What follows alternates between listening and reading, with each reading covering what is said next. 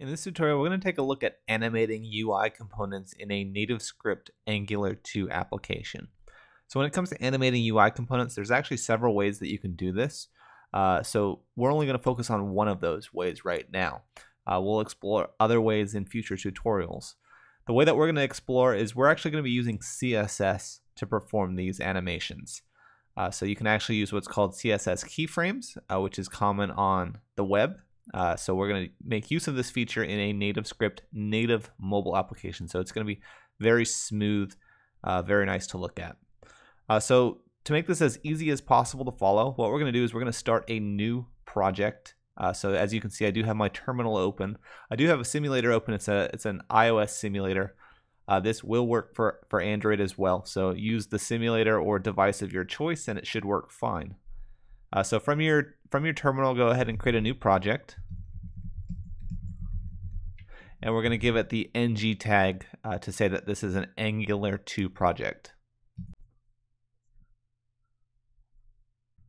So the project is created, so let's go ahead and navigate into it, and we're going to add our whatever build platform we want to build for. So again, I'm going to be using iOS. You can use Android as well. However, if you're not using a Mac, you cannot build for iOS. So we're going to say TNS platform add iOS. Perfect. And I'm going to clear my terminal. So now I am going to open up my project in an IDE of choice. So I'm going to be using Atom. You could use whatever you want, Visual Studio Code or Notepad or whatever you want. So I'm going to say Atom. I'm going to open it. And at this point, we do have our project, so our baseline starter project. So we're going to spend all of our time inside of the app directory, and we're going to spend our time in the app.css file, the app component.html file. So just those two files. We're not going to be doing any kind of TypeScript in this particular tutorial. So it's all going to be HTML and CSS. So let me zoom in on my editor here so that way it's a little easier to read. Go ahead and clear out whatever is in the CSS file. And then in our app component.html file, we're going to wipe out everything inside of the stack layout. So we'll leave the stack layout, but we're going to wipe out everything inside. All right, so the thing that we're going to be animating, we're just going to do a very simple animation, but you know what? Simple animations can make a world of difference in an application. It gives it that much more pizzazz or whatever you want to call it. So we're gonna animate a button.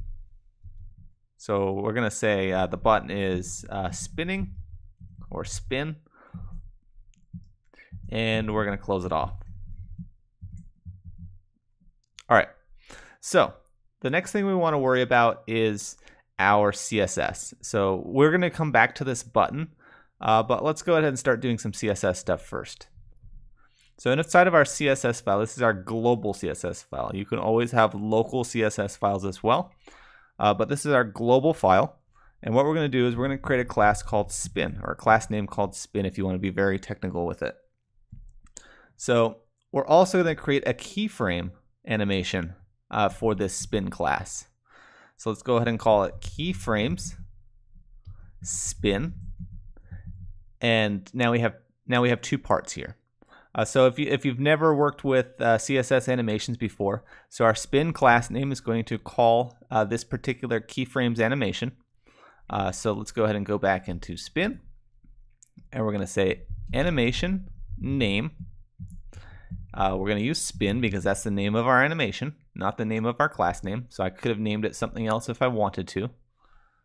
We're going to say that the animation duration, so how long this animation is going to happen for, we're going to say 1 second. It could be very fast, it could be very slow, it's up to you. The next thing that we want to say is an animation delay. So when should the animation start after having loaded the component? So again, I'm going to say 1 second. So after 1 second, it'll spin, and then it'll spin for 1 second long. So that's our three parts of our class name. So going into our keyframes animation, we're going to add a few things. So we're going to say from. So this is the starting animation point. I'm going to say transform. We're going to say rotate. and we're going to say start at 0 degrees. And we're going to animate to, this is our endpoint, so we're going to say transform, rotate 360 degrees. So this will put it in a full circle, and we're going to save. So this is, again, this is a very simple animation. There's a whole slew of documentation online for CSS when it comes to animating with CSS keyframes, but ours is going to be very simple for now. So going back into app component, we're going to go to our button, and we're going to give it a class. So we're going to say class equals spin, because that's what we call it. Remember, this is the class name, not the animation keyframes, even though we name them the same. So I'm going to save it. I'm going to open up my my simulator as well as my command prompt, and I'm going to say TNS emulate iOS.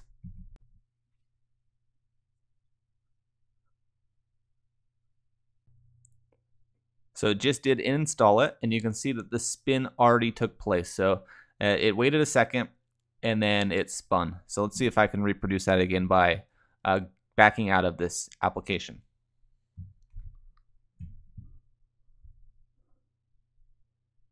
Oh, probably need to exit completely out.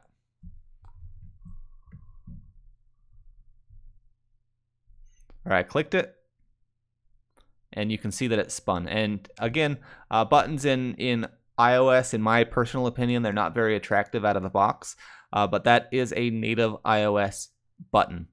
You can always style it further if you want. They'll look different on Android, but that's kind of outside of the scope of what we're trying to prove here. We're just trying to prove that, hey, you know what? We just demonstrated a CSS animation. It was very smooth. There was no lag at all in the animation. That's because it is a native animation. So these native components actually animated.